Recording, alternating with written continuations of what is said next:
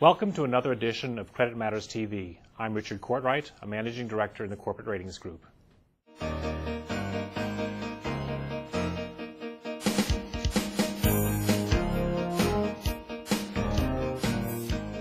first set of mass-produced electric vehicles recently began to appear in showrooms in select parts of the country.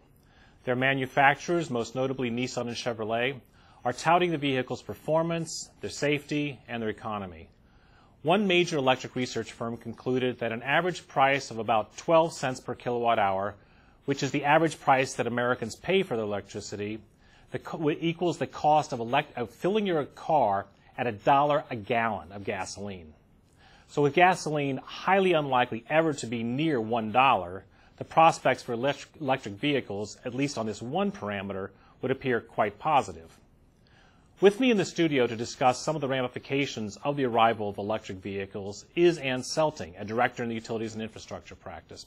So Ann, perhaps you can elaborate a little bit on this one characteristic, the price, as well as highlight any other characteristics that might be particularly appealing to the American consumer. Sure. I mean, currently there are two vehicles available, electric vehicles available widely in the U.S. market, and they were both introduced recently. You've got the Chevy Volt. It was introduced in January 2010. That's a plug-in electric vehicle. What that means is it runs on grid electricity, but it also has a small combustion engine. And then you have a pure electric vehicle. That's the Nissan Leaf. That was introduced about the same time, actually, in 2010, end of 2010, actually December 2010. And that runs on grid electricity. That's the only source of power. And when you look ahead at major auto manufacturers, many of them have plans for introducing some sort of electric vehicle in the next 5 years or so. Now, the value proposition, as you suggested, is squarely in the fuel costs of the cars. On a per mile basis, it's much cheaper to operate an electric vehicle. Just a couple of, and that's true really at a range of gas prices and electric power prices. So you don't have to have a perfect lineup of high gas prices, low electric prices to justify that statement. And just to give you an example, making just a simple assumptions, today gasoline's around $4. As you said, the average price of electricity nationally is 12 cents. And then assume in 2010, the average fuel efficiency of a U.S. passenger car on the road is 23 miles a gallon. Using those three statistics, here's how conventional, hybrid, and electric vehicle compares on fuel prices. It's 18, 8, and 4. That means 18 cents per mile to operate the conventional vehicle, assuming 23 miles per gallon. 8 cents to operate a hybrid, and we use the Prius, the most popular hybrid in that calculation. And it's 4 cents for the Nissan Leaf. So obviously, there's a clear advantage on fuel costs for electric vehicles here. And actually, that 4 cents is probably even lower, because even though the 12 cents represents the average price, most electricity companies have announced plans to discount power when customers use it to fuel their electric vehicle.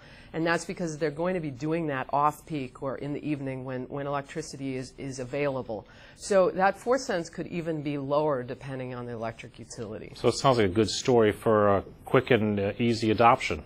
Well, from what we know now, we doubt that there's going to be mass adoption and that the projections are for fairly modest penetration, at least through 2015.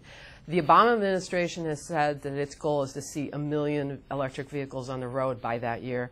We think that's probably a bit aggressive. There's two really big things holding up adoption, and one is, cheap fuel, expensive car. That's fundamentally the premise right now. The sticker price of the Volt is about $41,000, and the Leaf is about $33,000. Now, there is a federal tax credit available for both of these models to the tune of $7,500. So that does take the edge off a bit. But really, we're going to have to see continued drops in lithium-ion batteries to really see meaningful change in that sticker price, and that sticker price is a major issue. The other issue is what people refer to in the industry as range anxiety, and that's just the issue that if you look at the Leaf, it can travel about 100 miles before you have to recharge. Now, a study has shown that for most Americans, 70% of Americans, in fact, drive an average daily, the daily number of miles of 40 miles or less. So Actually, range anxiety may be more of an anxiety issue than it is a practical problem, but these cars are not going to be adopted by everybody because not everybody has that kind of driving profile.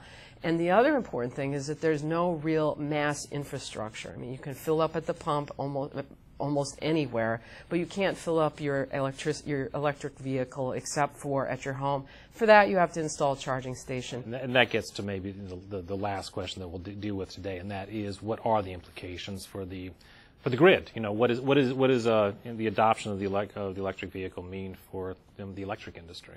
We're looking at that now, and we're going to be publishing a series of articles likely this summer. It's a big issue. There's a lot of things that about electric vehicles that will impact utilities. So look for more updates later. But you know, the snapshot is that we're not really sure who's going to establish this infrastructure. There's a business case for utilities that don't have decoupling for maybe them to get involved in it, but it could equally be, you know, third-party vendors that do this, or even competitive merchant generators like NRG has expressed an interest in electric vehicles. So the business case is not really clear for electric utilities now.